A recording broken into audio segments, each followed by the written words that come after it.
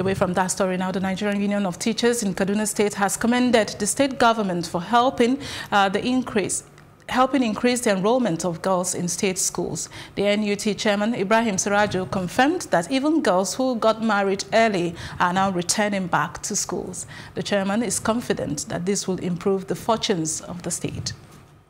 The government made it a point of duty that every child, irrespective of boy or girl, must be in the school. Visit most of our schools, you'll see that we are now creating time for married women who maybe because of one problem or the other, ranging from early marriage, early pregnancy and what have you, they are now in schools. But aside from the regular purpose, you'll see the married women taking lessons in the classroom. It's very overwhelming and encouraging.